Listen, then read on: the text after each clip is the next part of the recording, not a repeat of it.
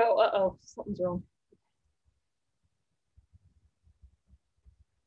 Well, hi, everybody, and welcome to International Livestream Star Party. I'm Amy Oliver from the Lawrence Whipple Observatory, and I'm your host for this evening. We have a really amazing lineup planned for...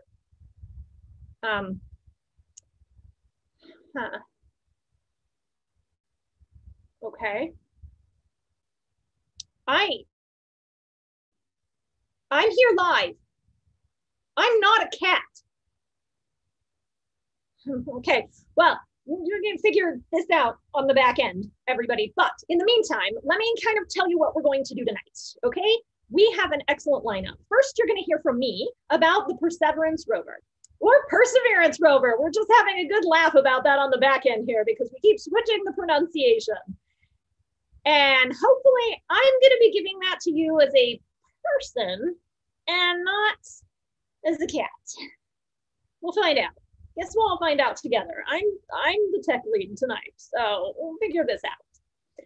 And then we are going right over to Florida, where we're going to start looking at some amazing objects for the evening with Frank Kane from the Central Florida Astronomical Society, I think also representing tonight for the Immobilier Planetarium on Derek Demeter's behalf because he could not be here. And then we'll head over to Virginia with Brian Cummins, who is a Solar System Ambassador. And then we'll head out to Arizona and see John Carter Sr. from the Prescott Astronomy Club. And if we have time left over, me also, hopefully not as a cat, might show off a couple of extra objects. So for just a second, I'm gonna turn it over to Frank or Brian or somebody and see if they can talk while I get myself out of this mess. All right. While Amy's transforming back into human form, just a sneak peek what we're going to be looking at tonight after the talk. We got some good live footage here of the Jellyfish Nebula, and we're going to try to get the Monkey Head Nebula too, and look at Mars and see how that looks like through a telescope too.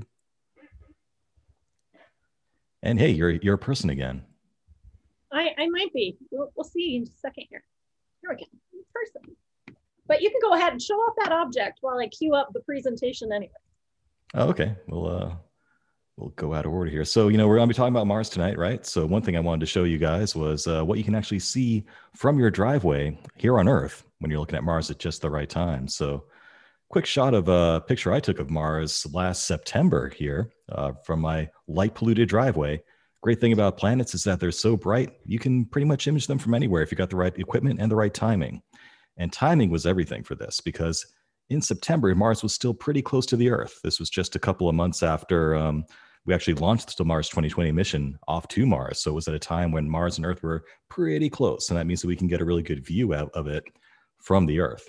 So, there is a bunch of image processing that goes on to get this much detail.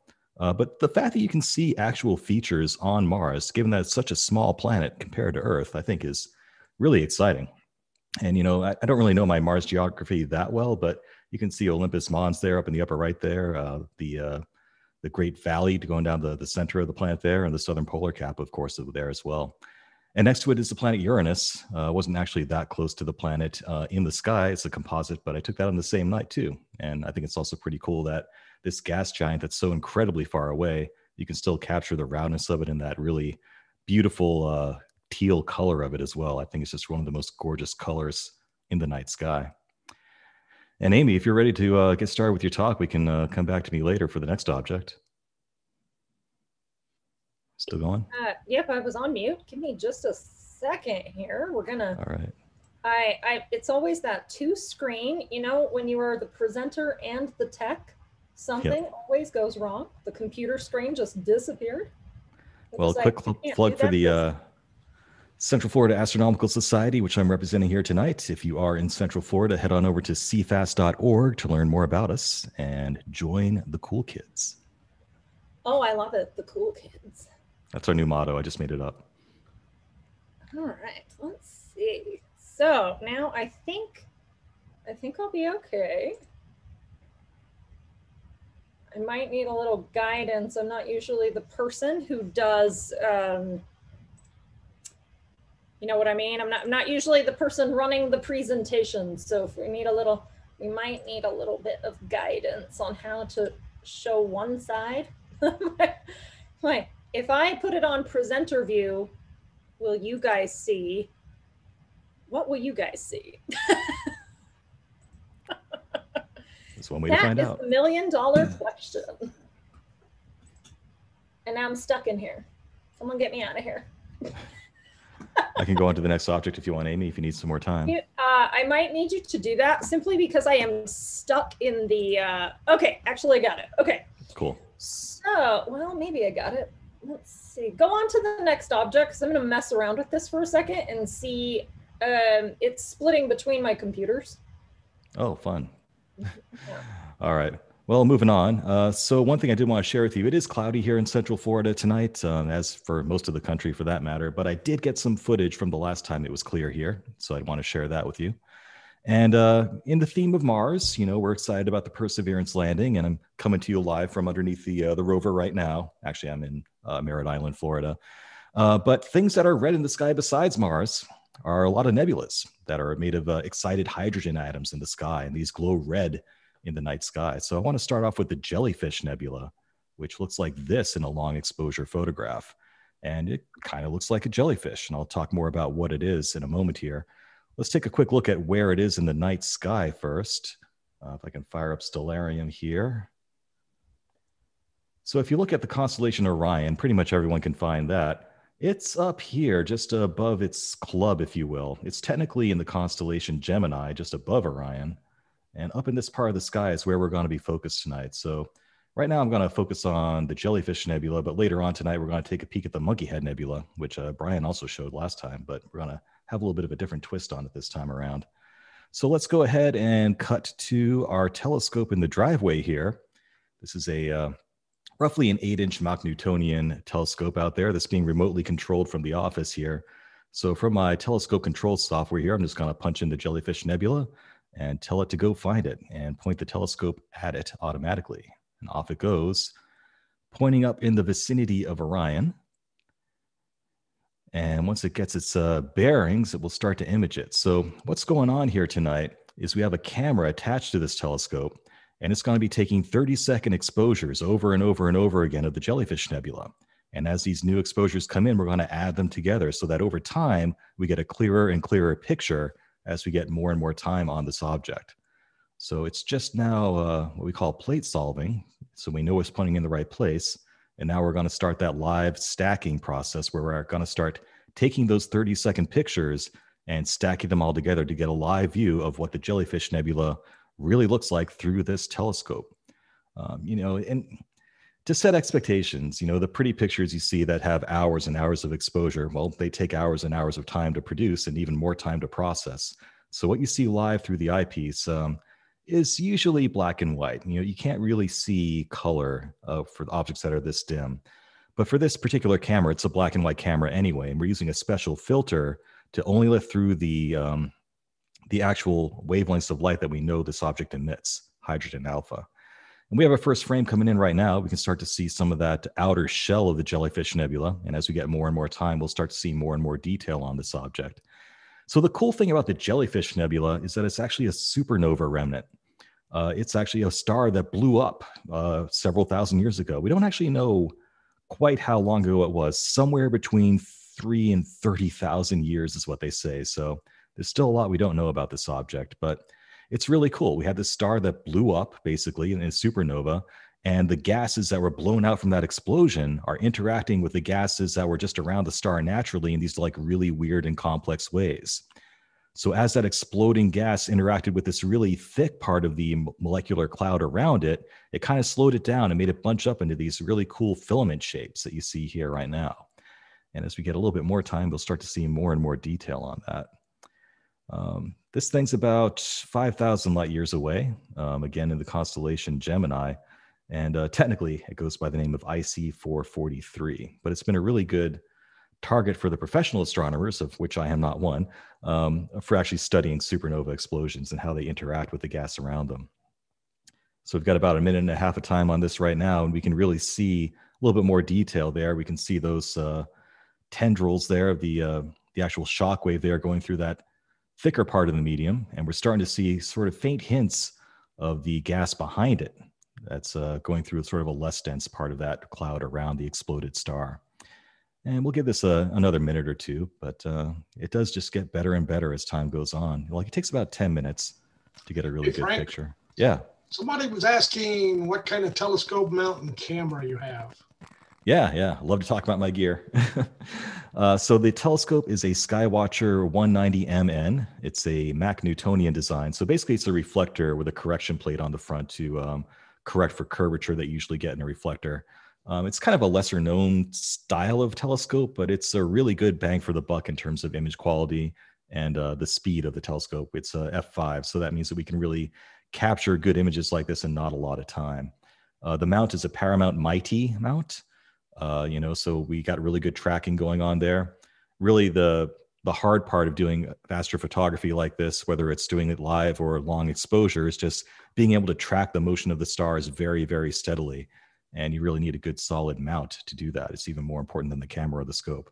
And the camera is an Attic 383L Plus, again, cooled CCD camera, currently cooled to -10 degrees Celsius. And there's a beauty shot of it right now, pointing at the night sky.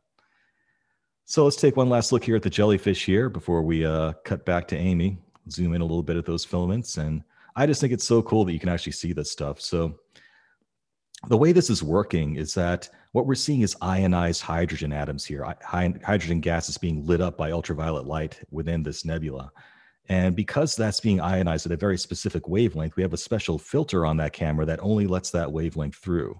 So it's a good way of cheating if you're in an area that has a lot of light pollution, because it really filters out a lot of that light pollution and just lets through the picture of the nebula that you're trying to image. So both planetary and emission nebulas, is what we call this kind of nebula, are really good things to look at if you are living in a more light polluted area.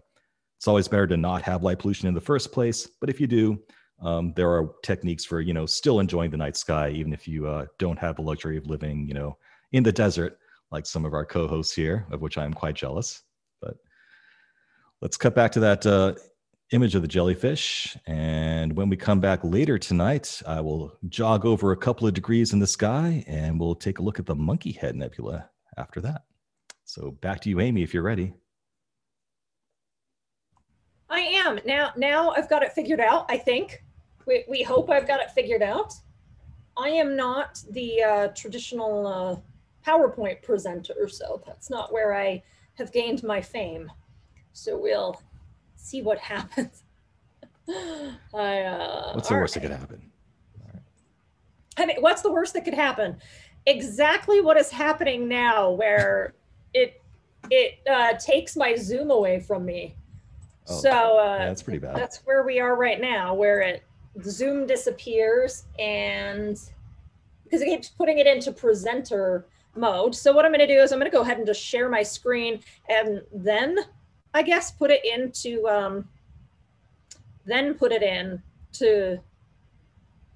the PowerPoint presentation, and we'll see what happens. And you guys can just tell me if it actually happened. Okay. We see it. So are we seeing the presentation? Yes. It actually worked. Wonderful. That's good news. So if we have a couple of really friendly extra co-hosts over here, well, hopefully you guys can kind of help with tech, since my Zoom is missing now. But so does everybody out there know who this is? Who is this a picture of? I'm personifying our rover. It's Perseverance. So in case you've been living under a rock, Perseverance made it to Mars yesterday without fail. So much so that this happened on Google today.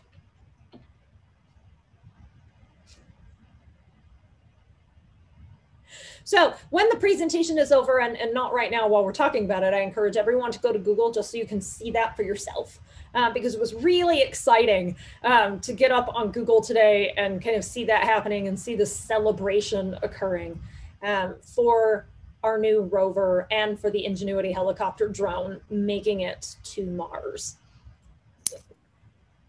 So if you didn't see the landing, let's see if I can get this to go. Okay. If you did not see what happened yesterday, it almost went exactly like what you're seeing here. So they had already mapped this out at NASA. So if you're unfamiliar with the way that these plans go for getting a rover onto the surface of Mars, they figure it out ahead of time. Now, this was not only illustrated in advance, but they had actually used artificial intelligence software to show them exactly how it should happen, down to the second, down to touchdown, the number of kilometers per second and kilometers per minute that the rover was moving as it was being dropped onto the surface of Mars. And it happened almost exactly like this. There were a few moments there in the 7 minutes of terror. If you have not heard of the 7 minutes of terror, that's those last few minutes prior to touchdown on the surface of Mars where NASA doesn't really know. Okay, so the rover actually gets to the surface before NASA knows that it got there because there is a time delay. Any of our other presenters out there, what is the time delay? Do you know? Because I forgot, just for fun. The time delay right now is 11 minutes. It's about 11 minutes. About 125 million miles away from us right now, and it's 11 minutes each direction. It is 11 minutes each direction. So the rover was then sitting on Mars already for 22 minutes. And we were finding out in the aftermath. So that's a long time to not know what's actually going on. So it was beautiful being able to actually watch this happen and know that all of these moments, okay, so you're looking at this image here and see cruise stage separation, atmospheric entry, all the way down to powered descent in the sky crane. And if you were watching, you heard them calling out each of these moments as the rover got closer and closer to the surface of Mars. And so this is a really interesting and important moment for NASA as well. I don't know if anybody remembers back to when Curiosity got to Mars, but that was a really emotional time as well. And the process was significantly different. And so this particular rover making it to the surface of Mars marks a really huge turning point in the way that we think about and land rovers on the surface of Mars. Okay. So let's see. So the rover looks really familiar. And usually when I first show off a picture of Perseverance and I ask, what rover are we looking at? The answer is Curiosity. And that's because Perseverance looks an awful lot like Curiosity, but it's a little bit bigger. Okay, just centimeters bigger. The thing is, though, it actually weighs 100 kilograms more. And for those of you who don't know what 100 kilograms is in pounds, so if you're living in the United States, that's about 220 and a half pounds. So it's a 220.49 something, some infinite number. And that's because it has that robotic arm in the front. Okay, so you're looking at the robotic arm where the pixel X-ray spectrometer is, and that arm also contains a coring drill, and that is really heavy. Perseverance also has 5 more cameras than Curiosity on board for a total of 23 cameras. And so those cameras are doing this really significant and important work. Okay, the wheels are thicker too. Okay, so that's a really interesting thing to note. If you know anything about what Curiosity's wheels look like, they're a little bit different pattern. They're made quite a little bit different, and they've actually been suffering deterioration. And that was known at the time that Perseverance was being built. And so they were able to sort of figure out what it was that they needed to change to make the Perseverance rover have a longer lifespan on the surface of Mars and be able to do things and go places that Curiosity isn't really able to go to. Now, the Perseverance rover, its goal is to study its site, its landing site, in detail for past conditions on the surface of Mars, seeking out signs of past life. So its primary goal is actually to look for signs that life once existed on the surface of Mars.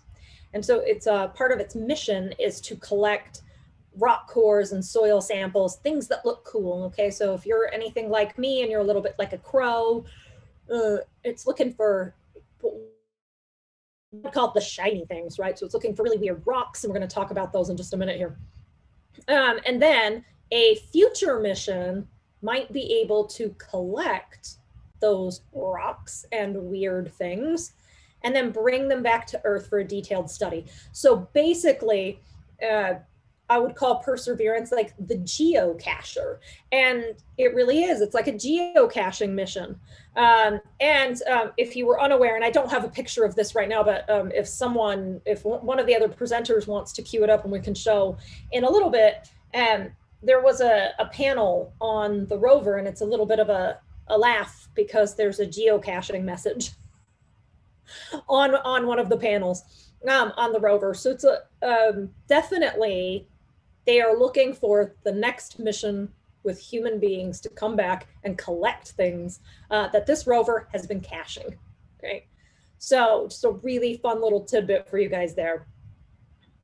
Perseverance is also there to test technologies that are needed for the future human and robotic exploration of Mars.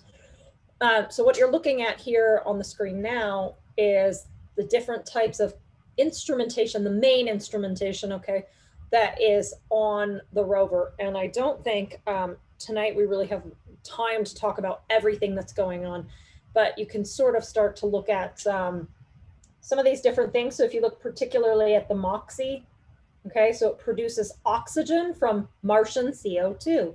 So I'm going to call out to our other presenters tonight, why would we want to try to produce oxygen from Martian CO2? Well, I would say for two reasons. One, if we have humans there at some point, they're going to want to breathe that oxygen and not carbon dioxide if they want to survive. And then the other reason is the oxygen could be potentially converted to liquid oxygen to allow a spacecraft from there to have fuel to blast off from Mars at some point. Yeah, exactly. So you're 100% right. And I feel like Brian's more of an expert in the Perseverance rover than I am. He's talked to a lot of kids lately. And of course, we know that we have radar. You see the radar on their weather station. You guys, why do we want a weather station? Why does our rover need to know what the weather is? I'm calling out to presenters. I'm quizzing everyone. It's like Friday night quiz time. One of you knows. I'm just going to guess, we want to know if a dust storm's coming at least, right? I mean, I would say yes. It's important. Mm-hmm. Well, and tracking weather patterns on the surface of Mars is also important for future missions as well. Okay, we don't want to become, oh shoot, who was Matt Damon's character in The Martian? Mark Watney. There you Thank go, you. Mark Watney. Nice, good pull. Mark Watney, we don't want to leave Mark Watney without an understanding of Martian weather. So everything on this rover, everything about this rover is meant to help us to better understand what past life, excuse me, I'm eating my good luck peanuts from the mission yesterday to help me get through the presentation successfully, and I'm choking on one. Woo. Backfired. Now my sister's calling, so my computer's gonna ring. Right in the middle of the presentation. Hi, sister. She's out there probably watching too. So everything about this rover is meant to, one, tell us about potential past life on the surface of Mars, and then also help us to prepare to put human life on Mars. How cool is that? That this rover there in the present is both exploring the past and preparing for the future. I bet not a lot of people really think of it that way. Amy. Okay. Yeah. Had a question and didn't see any solar panels on there, but I think I read that this is powered by plutonium. Do you know how long the plutonium power pack will last on it? I don't know the answer to that, Brian. Do you know how long the power systems are built to last on the rover? Well, I mean, the mission duration is scheduled for at least the battery pack. Yeah. So the mission duration is scheduled for at least one Mars year. So what's that, 600 and some Earth days? But I want to say it was something like it could last for up to 10 years, that plutonium. There are, though, I don't know if you've shown it, but the little helicopter drone that Perseverance brought with it, called Ingenuity, that does run from solar panels its own. It doesn't pull electricity from Perseverance. It's a little, propeller up at the top of solar panels, right? Yep, exactly. I'll look that up, though. I think it was for some reason I have 10 years in my mind. I think you're right. I think you're right too, but I just that is one I just did not know the answer to today. So we don't have to worry about dusty solar panels then, anyway. At least for the helicopter, yeah. You just don't. We still have to worry about dust for this particular rover. There are. Which rover is out there? Here's a quiz for everyone. Which rover is out there that is buried? Not talking about Opportunity. Come on, you guys. It's on the screen now. Pick one. Pick one, Pathfinder. Why not? Pathfinder. I like when we're a little more informal for these presentations. I'm actually buried. I'm in Jeopardy, you guys. Do. Feels like it's got to be either one of the Vikings or Pathfinder for sure. Yeah, didn't Mark Watney dig up Pathfinder in the movie? I think it was. Accurate, yeah. So I think it was. Okay. See, I was waiting. I was like, everyone who has watched. All right. So what we're actually looking at is the locations. Okay. The where on the geography of Mars our different rovers are situated. Okay. So this map also shows, of course they're in bold. We see Perseverance. And we see that is the position. So this is where Perseverance is actually doing its science work. Okay, pretty far away from Curiosity, pretty far away from Insight, right? So this is a totally different type of mission. And the goal is completely different, right? So that is why Perseverance has to have a place all of its own. Okay, and I'm going to show you this little video, I hope, from NASA. Hopefully it will play. And go. And go. Apparently not. Apparently we're not going to go. So we will skip over that. Maybe we'll skip over it. Okay. So 3.5 billion years ago, the Jezero crater on Mars actually, they think, would have been filled with water. It was a lake. So what you're looking at here is what it probably looked like in that time period. And what happens when we have liquid water? What do we believe about liquid water? We believe bacteria. Huh? Bacteria grows. Bacteria grows. Okay, so I want to share something today. I shared it earlier this week in another event, but scientists very recently drilled through 3,000 feet of Antarctic ice. Okay, and it's really important to understand. That means 3,000 feet down through ice on the Antarctic shelf, and they found life. Okay, and that's really important to understand for what we're talking about tonight and why that is important in the context of Perseverance and what Perseverance is trying to do.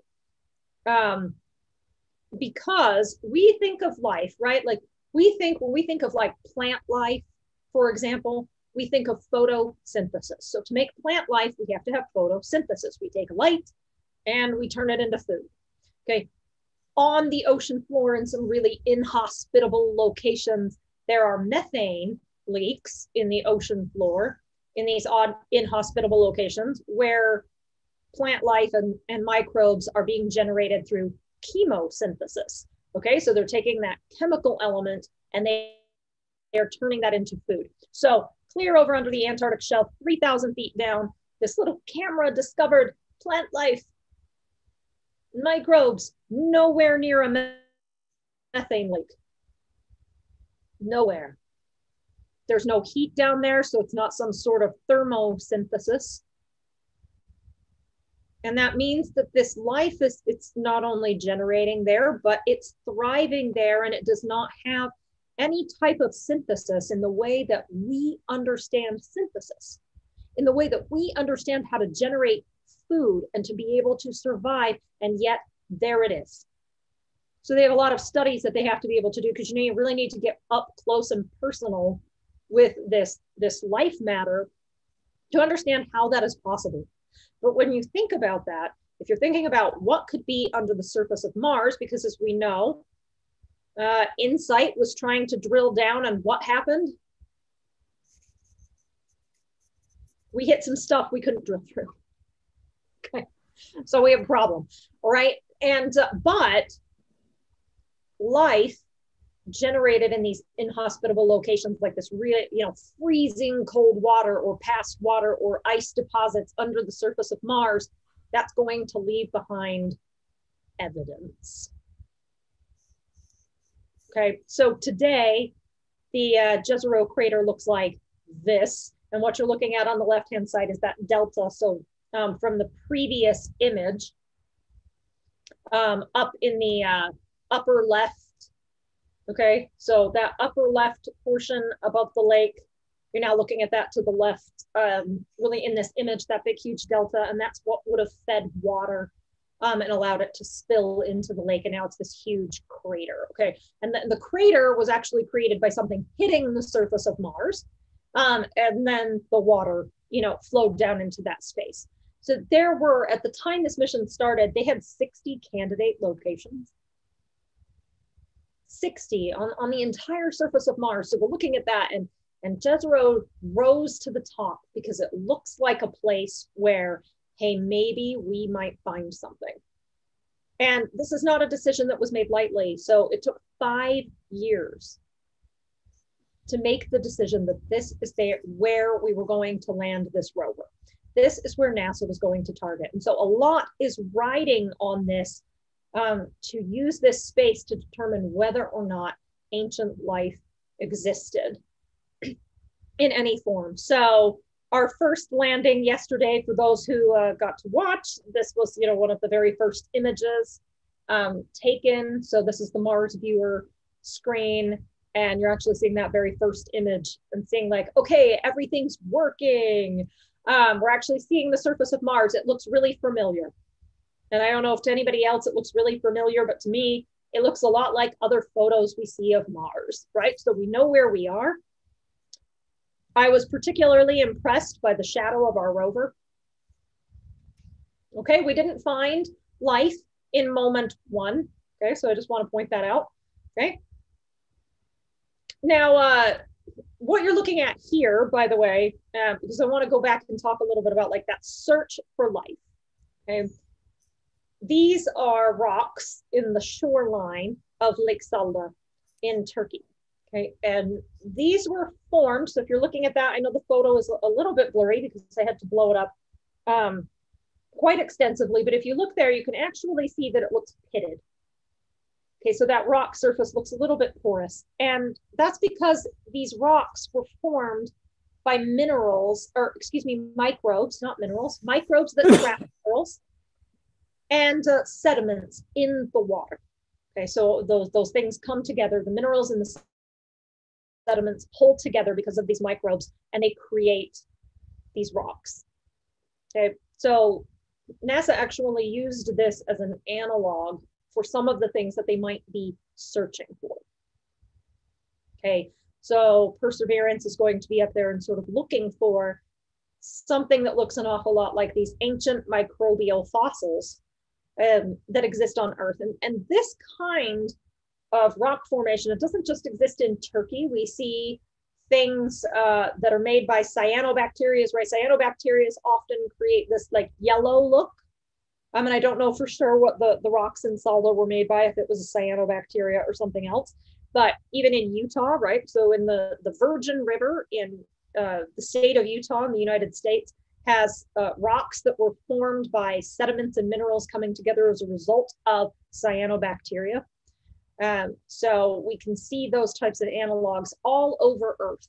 And so it's a really good analog for them looking at Mars and saying, okay, well, if there was a water a water basis on Mars, microbial life would then have maybe created something that looked like this. Okay. So the other thing they were looking at was stromatolite. Okay, and that's what you're looking at now. So you see that penny in the upper left, just to kind of show you the size of what a stromatolite looks like. And one of their biggest hopes is that what they're going to find is not something that could have been created by a geological force. So if you have seen recently the dunes, all of the news stories about the dunes on Mars, and those are created by winds and geological forces, they're really looking for something that could not have been created by a geological force, but instead only by ancient microbial life. Okay, so a stromatolite, which is what we're looking at now, was those are created, those happen on Earth, of course, and they are caused by microbial life that exists along ancient shorelines, or existed, excuse me, along ancient shorelines, and in other environments on Earth where metabolic energy and water were both plentiful. So water is really important to the story of what Perseverance is trying to look for on the surface of Mars. So it would be really, really difficult, okay, and NASA has pointed this out a few times, for something like a stromatolite to be attributed to geological forces. We couldn't look at this and say, yeah, wind did that, or erosion made that happen. We can see very clearly evidence of the pitting and colorization that happens as a result of the interventions of microbial life. So I think I mentioned to you, maybe we haven't found life yet, but a bunch of people on Twitter really do believe that we found some life on Mars. Hoping that someone out there is laughing that we have found Bernie on Mars. Nick Floor at the University of New Mexico, I believe, and a number of other people, saw Bernie. Of course, we see our friend Matt Damon. And reading that tweet always makes me laugh. And then, of course, Darth Vader has made it to Mars as well. And so it looks like, I believe Frank has already showed off Mars this evening. But this is the end of our presentation. So, Amy? Am I showing you guys my whole computer now because my phone is being weird? Okay. So Amy, there's a question in the chat.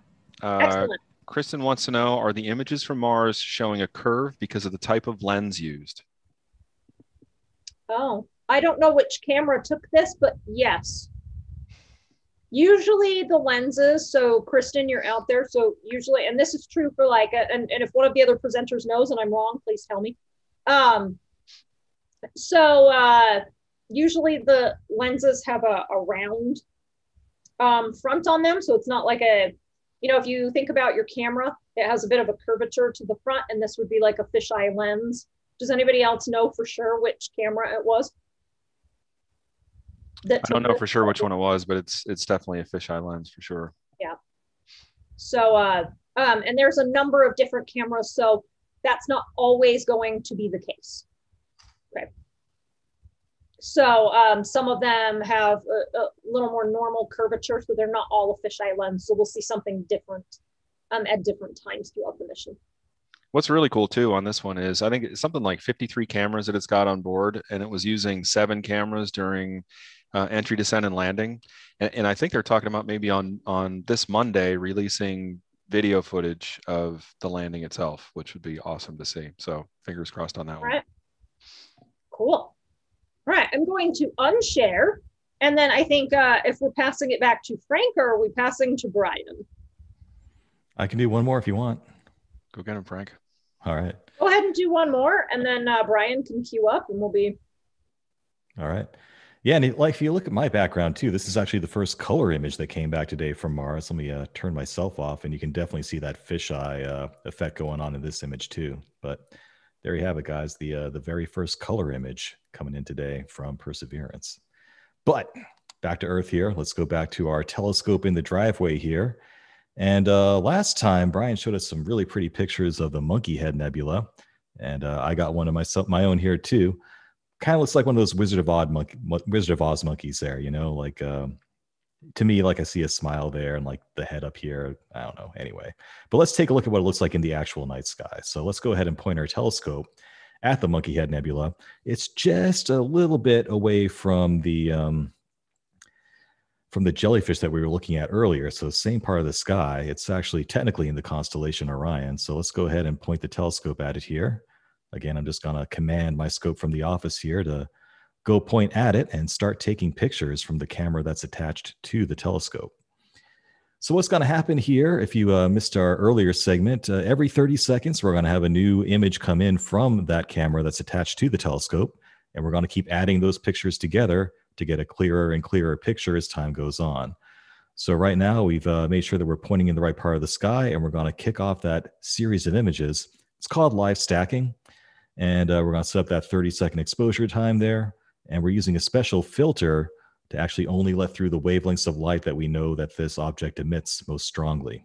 So we're going to see a black and white image here because we're just letting through one wavelength. You know, we get those pretty pictures that I showed you earlier by doing long exposures over several hours through multiple filters. So when we make a pretty picture like the one Brian showed last week, you know, we're doing that through multiple filters and combining that together after the work to make a really pretty color picture.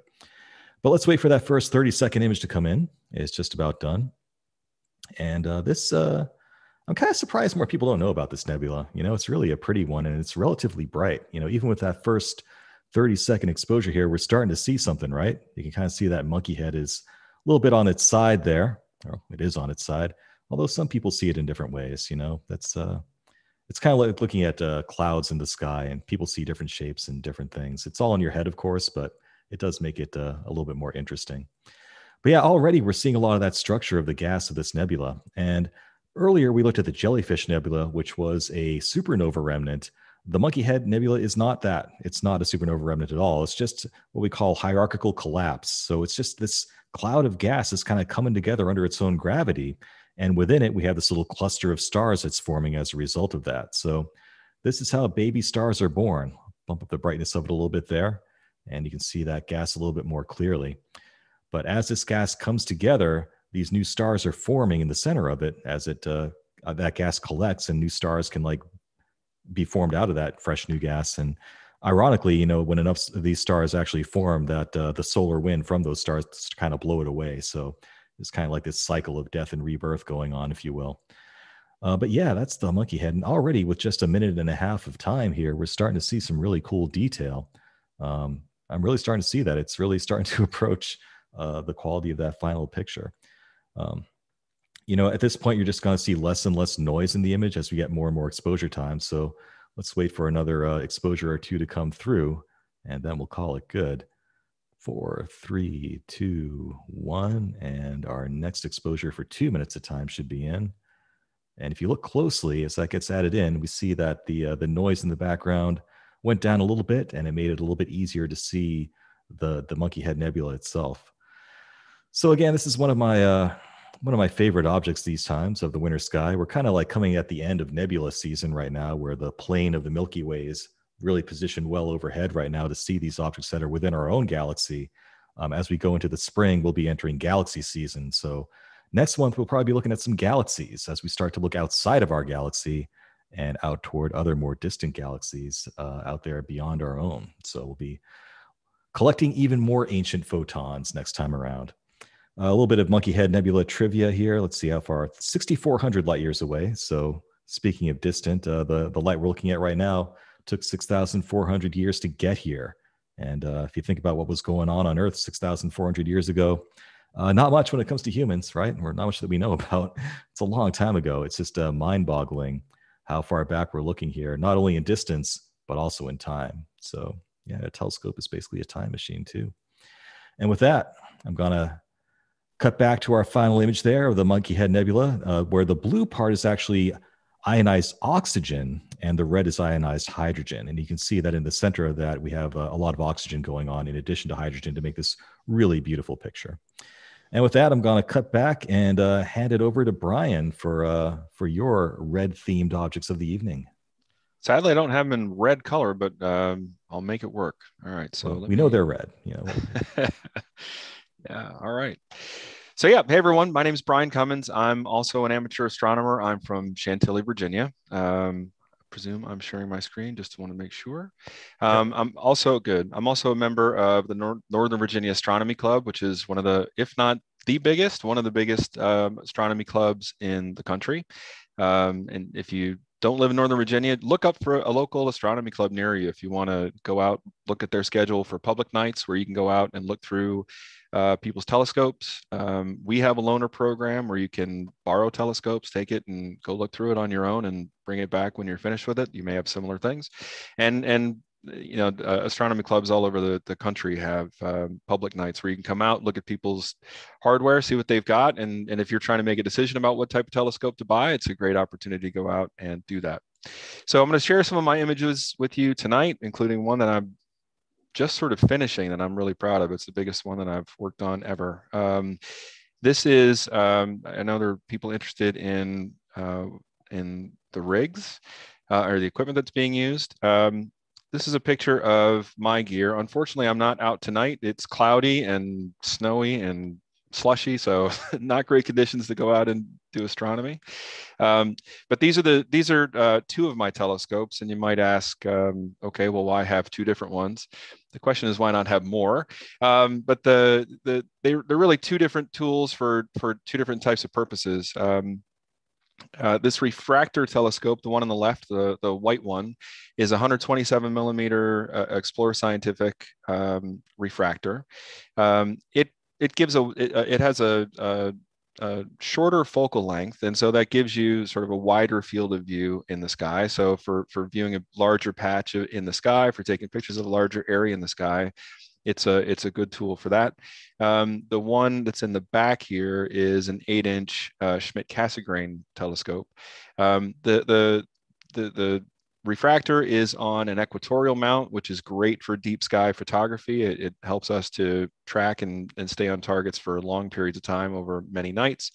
This one in the back, the Schmidt-Cassegrain, is on a alt-az mount, which is really good for visual, very easy to use. And what I use the Schmidt-Cassegrain for, it's got a much longer focal length, so it allows me to get a lot better magnification. And so I use that for things like planetary type photography. So I know Frank showed an awesome picture of Mars, so I won't show that, but I'll show you a couple things. And I figured what I do is I'll start with a couple that came off the Schmidt-Cassegrain, sort of close to Earth. And this first one is one I took. Let me see if I can move that better. Yeah, so this is one I took over the summer of the International Space Station. I was really happy to get this photo. It wasn't an easy one for me to get. I sort of had to guide by hand and aim on the target. But you know, you can pretty clearly see the solar panels here and the body of the International Space Station. Given that it's traveling over Earth at about altitudes, I think, at 254 miles, and it's traveling over 17,000 miles an hour, I was really happy to get that picture. I've tried a number of times and failed, so it was awfully good to get that. If you're interested in seeing the ISS, not like this, but you can see that easily naked eye if you know sort of where and when to look. And I think if you go to, I want to say it's Track the Station, maybe something like that. If you look for you can Google it, look at any search engine, and look for something like, tell me when the ISS is passing overhead. And you can even get text messages that'll alert you when it's passing overhead and will be visible.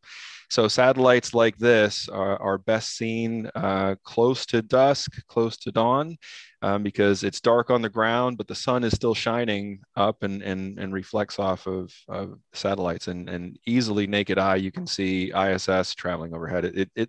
If you don't know what it is, it looks like almost an airplane traveling overhead. It's from a distance anyway, because it's relatively bright. So I will close that. Also with the Schmidt-Cassegrain, it's also very good for planetary images. So this is an image I took of Jupiter a couple years back, and it happened to be a great night for taking pictures of planets.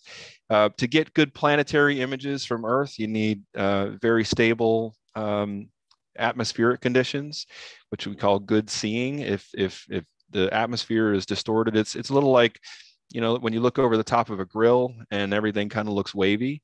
When you look at planets in particular, things like that, especially planets, as you look at them through a telescope, if the seeing isn't good, it looks really wavy and kind of comes in and out of focus. And that's just from an effect of the atmospheric disturbance.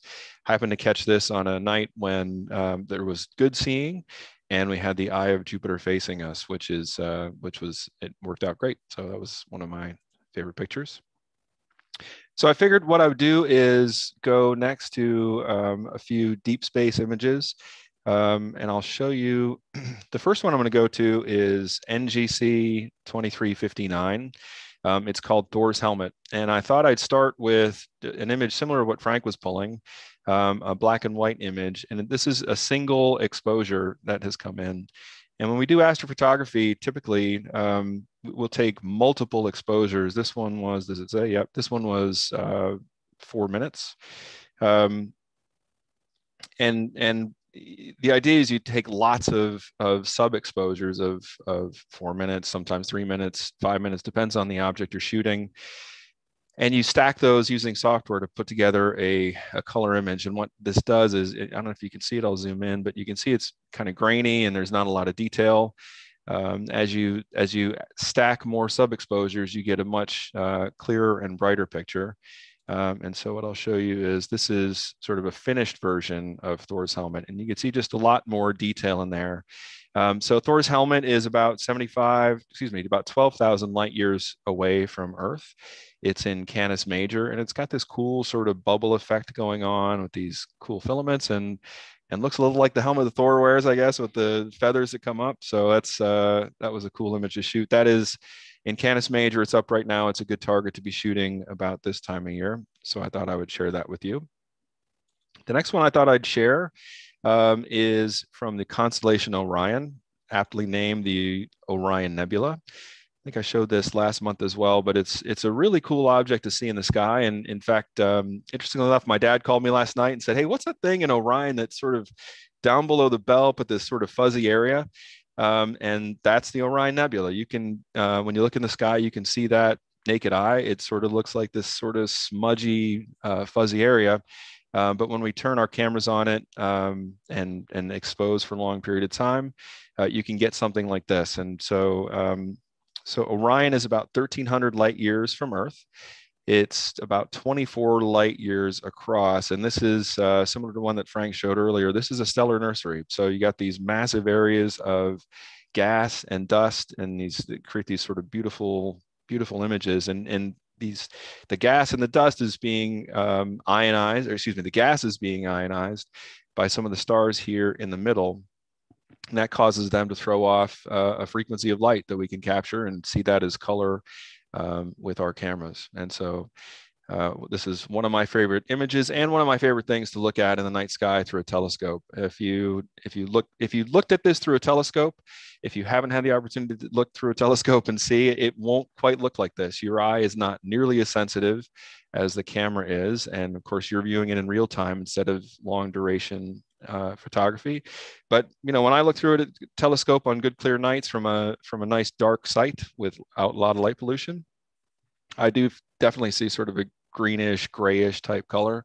It's a really cool thing to see, and very up high in the sky this time of year. So I'm also going to go somewhat near Orion. This is the Rosette Nebula, one of my favorite images as well. Also an emission nebula, and you can see just these huge areas of dust and gas with a star cluster at the center that I think is what's happening is it's the energy from the stars is sort of blowing out that sort of donut shape in the middle, and just creates this very cool, looks a little bit like a flower type image. So one of my favorite photos that I've taken over the years. The last one I'm going to show tonight, not red themed, but it is sort of the season for, I guess we just passed Valentine's Day. I just finished this image. Well, I wouldn't say I'm done with it, but I'm getting close to done with it. This is the Heart Nebula. This is a really big emission nebula in Cassiopeia. It is about 7,500 light years from Earth. and you can see again these huge areas of hydrogen and oxygen gas that are being illuminated. It's an emission nebula. They're being illuminated by these sort of stars in the central core of this. So this one was a huge project for me because it's so big, and the field of view of my camera isn't nearly big enough to, between the combination between my telescope and my camera, you know, gets a smaller field of view than this whole object takes up. So this one I had to, I did this as a 4-panel mosaic, meaning I had to take 4 individual images and then eventually stitch them together, much like you would a quilt. But you do it electronically, and certainly not with sewing. And so to get this image took an extraordinary long period of time. I started working on this thing, and I did the math earlier. I got to find it. So I started working on this on October 2nd, and I've spent 14 nights between then and now gathering data. And I have over 48 hours of exposure time in this one image. So roughly about 12 hours per, if you break this up into rectangles, each of those is an image. So yeah, that was, it was a lot of work. I'm almost done, I think. I still have some tweaks to it, but I told Amy I'd try and bring the Heart Nebula tonight, since we're kind of close to Valentine's Day, and I don't know, you can remember the love of your life or long lost love or something like that. And you know, it's so big, in fact, that even down here in this corner is, and I'll sort of zoom in on that, is sort of considered an object in and of itself that people image. It's called the Fish Head Nebula. So you can sort of see, it seems to me like sort of a fish hanging down. So yeah, this image, I don't want to say I'm quite done with. I don't know, maybe it's sort of like when you're, I don't know, you write a song and you're never quite done with it, but so I still have some work to do on it, but I wanted to at least share it tonight, because I'm finally glad to be done gathering data on it so I can move on to another project, but I wanted to share it with all of you tonight. So I think that's all I had tonight, but Amy, thanks very much for having me. Hey, no questions came across, but I developed a question when Frank was talking, so maybe Brian, you or either, but Frank mentioned that we're coming out of the nebula season and going into the galaxy season. I guess I've never heard that before. I'm not a big astronomer, but maybe you could explain that a little bit more. Yeah, so as you think about it, and as we are rotating around the sun, you know, we find ourselves pointing at different parts of the sky, you know, different parts of space as when it's dark at night. And so, which is why we're able to see different constellations at different times of the year. And it happens that, you know, this time of the year is we're pointing very much into a lot of great nebulas within our own galaxy. And as we get more to the summer and we're looking out into a different part of space from our vantage point, we can see a lot more galaxies. So, and I think like the one in the background that John has up that you'll see in a minute, that's behind him. And so, yeah, this is a great time of year. You've got the Orion Nebula, some of the ones I showed, the Crab Nebula. There's tons, right? There's the Seagull Nebula. There's all kinds of nebulae that are available to go look at and to image.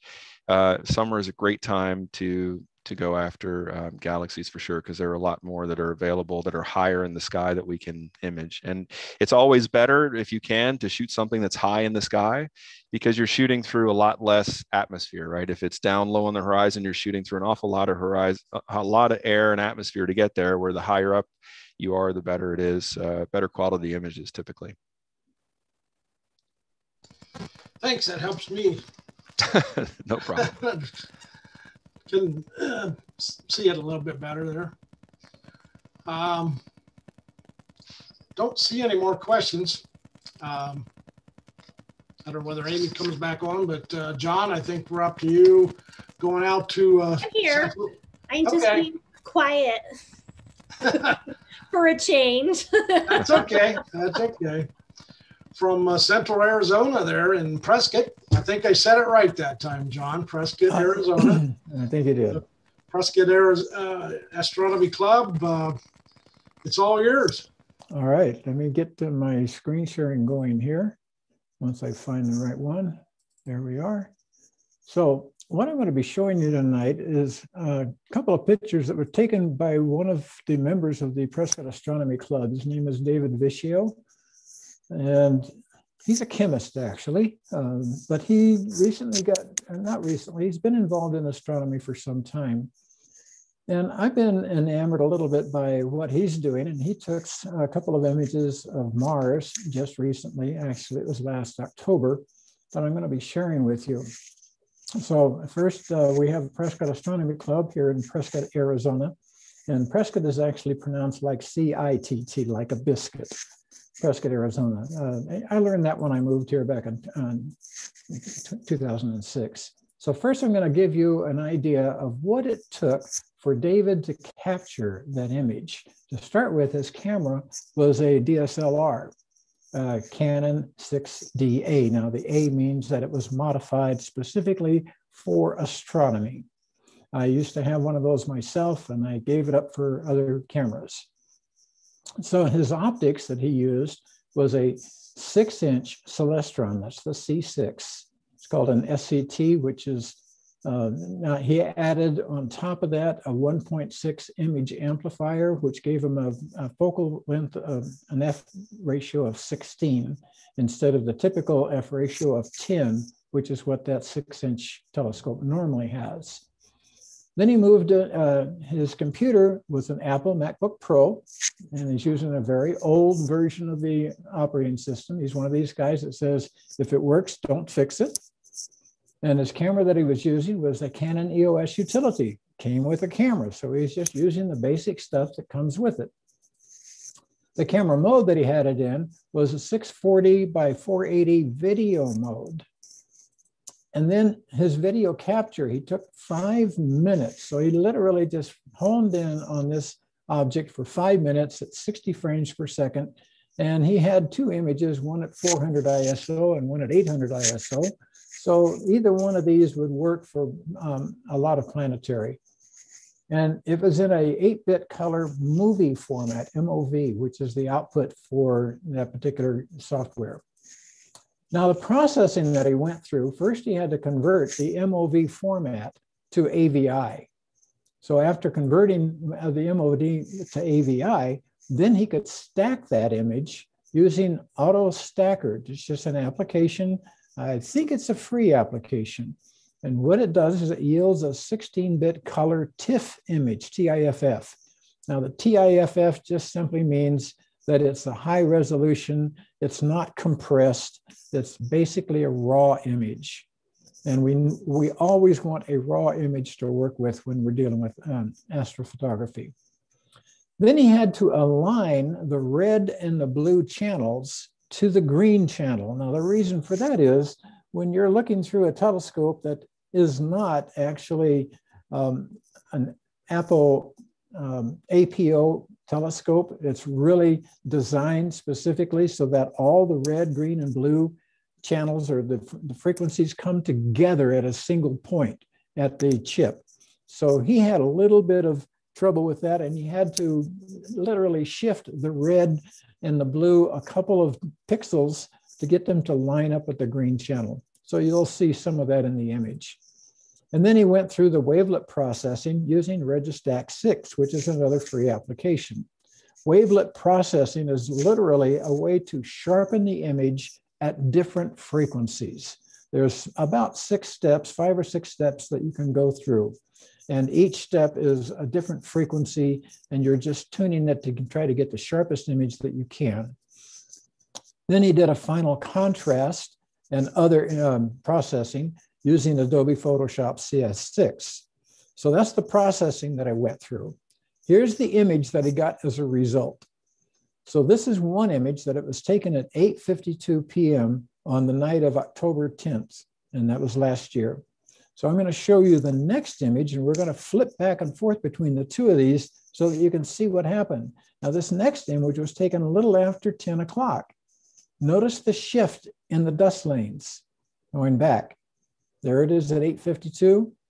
There it is at 1025. So in that little bit of time, there was a lot of shifting of the dust clouds on Mars. Also, you'll notice down at the bottom, here's the polar ice cap, and the previous image, it's over there. So notice that there's a little bit of a shift there as there's a little bit of libration in the image. So that was basically his. You may not be able to see it too clearly, but across the top, there's a slight blue fringe, and across the bottom, there's a slight red fringe. Now, the other Mars image that I saw tonight, there was no color fringing in that whatsoever. So that was done with excellent sharp optics that brought all the colors together at a single focal point. So now I'm going to move off of that and show you something a little bit different. This is 10.9 million names that are attached in these microchips that went out on the Perseverance.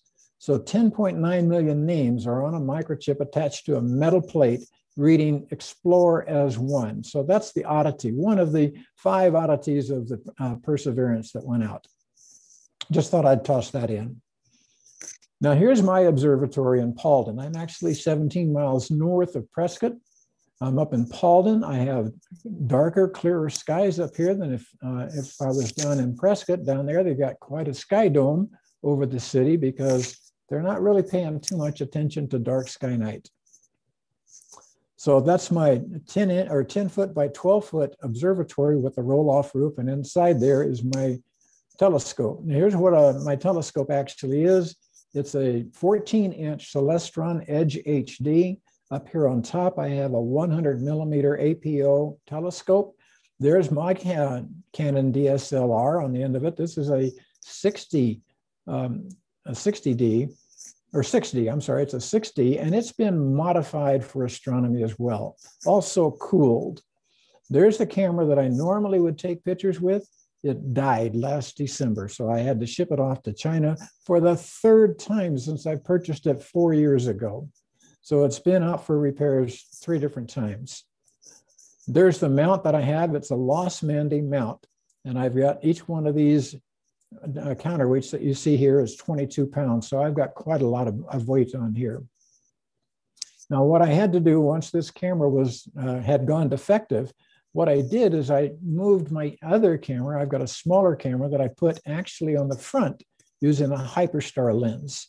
Gives me a little bit bigger field of view than this camera on the back side. So that's my setup that I've got right there. If anybody's curious about what this is, during the daytime or at night, I can light this up with a white light, aim the telescope at it, and I can take what is called a flat that way from inside. So now I'm going to move on. Here's one of the images that I took also last December during the Saturn-Jupiter conjunction. And if you'll notice right in the center, that's actually Uranus. And the 3 little dots next to it, those are the moons of Uranus.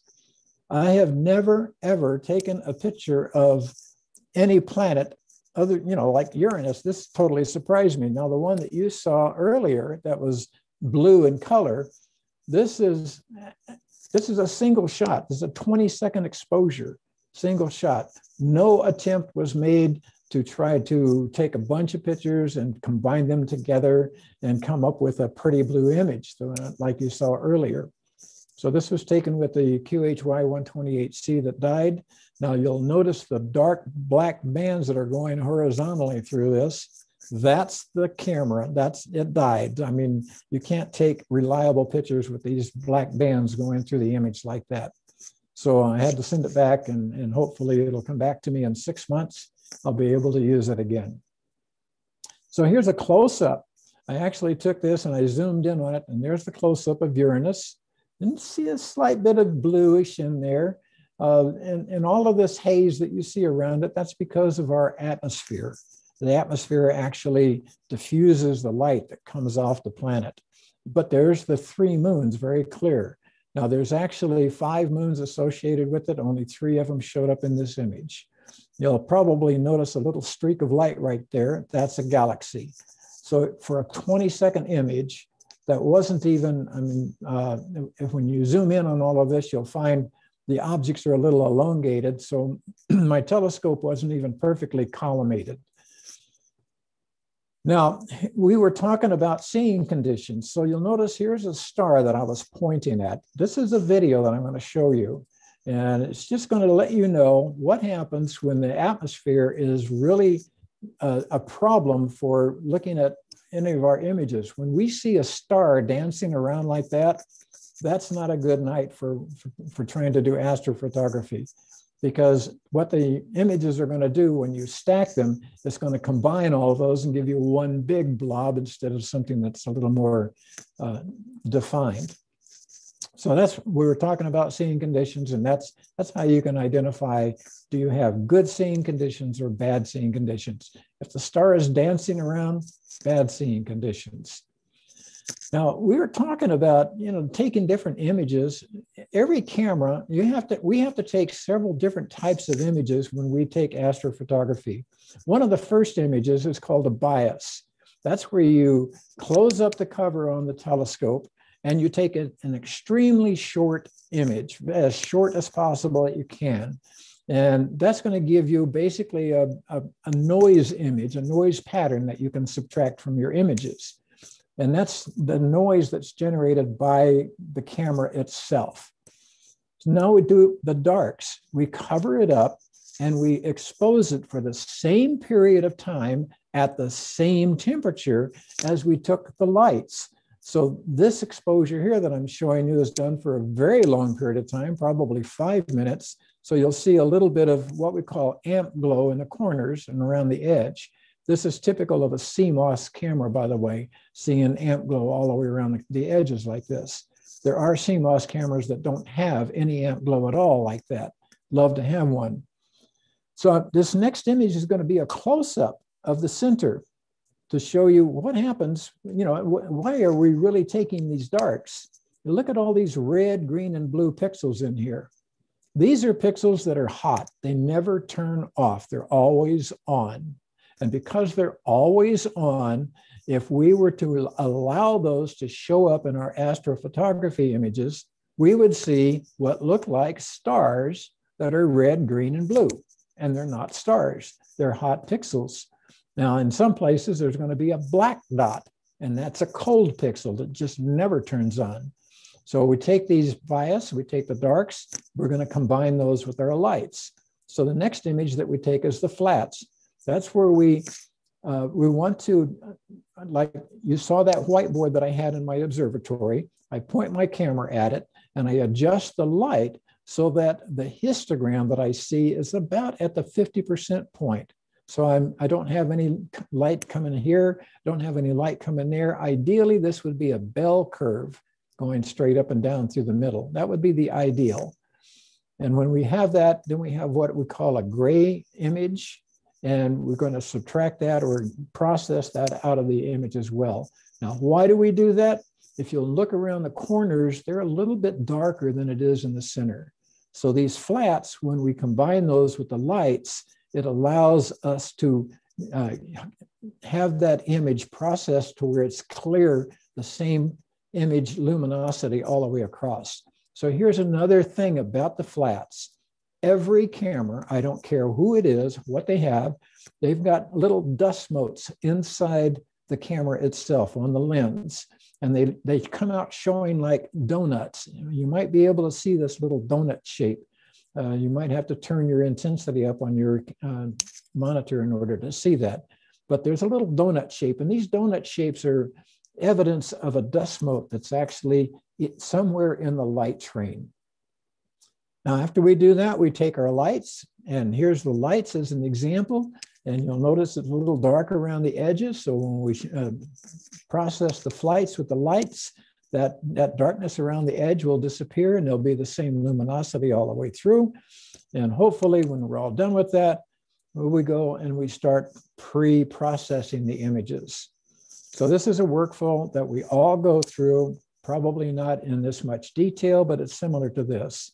First, we create master darks. We're going to take like 20 darks. If we take 20 lights, 20 subs, we call them, then we take the same amount of darks.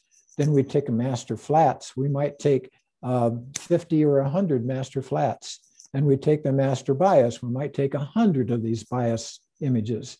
We create masters of all of those different subs that we've taken. And then we do a star alignment on each of the individual lights that we did. The next we do is a calibration. Calibration is where we combine the darks, the flats, and the bias with our lights, and then we integrate that as a result. The integration is where we're combining these, the calibrated images and integrating them. Then we're going to crop it, because once we're doing this integration, none of these images are directly one on top of the other. When we integrate them, we're actually having to move the images around, and software does this for us. We move the images around, and around the edge, we'll see what looks like not very good stuff, so we have to crop it out. We might even crop it down even deeper than that. Now we go into post-processing, which is a linear process, and we're going to do a stretch. Now notice, here's what I showed you before. Let's say that this was the actual image, and this is what it looked like. We have some light here. We have some light here. This peak up here says it's very light, very, very well lit up. Down here, there's no light here, but then we have light in the other way. So we're going to do the stretching. Now, the way we do the stretching is we want to get rid of the stuff on either end, the black and the light. So all the stuff over here is black. All the stuff over here is light or white. So this is what we do. We bring in these pointers, and we say we want to stop here. So we're going to just say ignore all the light that's off, all the detail that's off over here. We bring this one in from the right-hand side. We're going to say ignore all of that, and then we stretch it. So this is the actual image that we're going to be playing with. That's the stretching process. Then we take the background and we try to get rid of the noise in the background, and we try to make the background as smooth as possible. Then we do a deconvolution. The deconvolution is where the stars may look a little bloated. So what we're going to do is we're going to tighten up those stars a little bit. And that's the deconvolution. Then we work on the color. We try to get the red, green, blue, all the different colors that we're looking for. We process this so that we can get beautiful colors out of our images. And then we add a little bit more noise into it. Not adding noise. We're going to try to subtract out some more noise that might have been in there. There's luminosity noise, there's color noise. So we work on both of those. And then we combine the images. And then we do this is all pre-processing. So now we're going to do, that should have been, yeah. So now we're going to do a nonlinear post-processing. We're going to stretch it a little bit more. We're going to do some more noise reduction. We're going to do a high dynamic resolution on it. So like HDR, we're going to see if we can dim down the whites and blow up the dark images and try to get some more, it looks like, what your eyes would normally see. And then we do a little contrast adjustment. So this is all the processing that we go through to try to get pictures to come out really pretty. And maybe we'll play around with some more color. When we're all done with that, we hope to come up with something that looks like this. So this is a pretty image that was done by Alex Roberts. He's a member of the Prescott Astronomy Club. And I love the images that he takes. This is a recent one that he took last year. So I just added that to show you what happens when you go through all of that work. It may take you a couple of hours, but when you're all done, you've got something that you're pretty much satisfied with. So that's all I've got for my presentation. I hope it was pleasant for you. Any questions?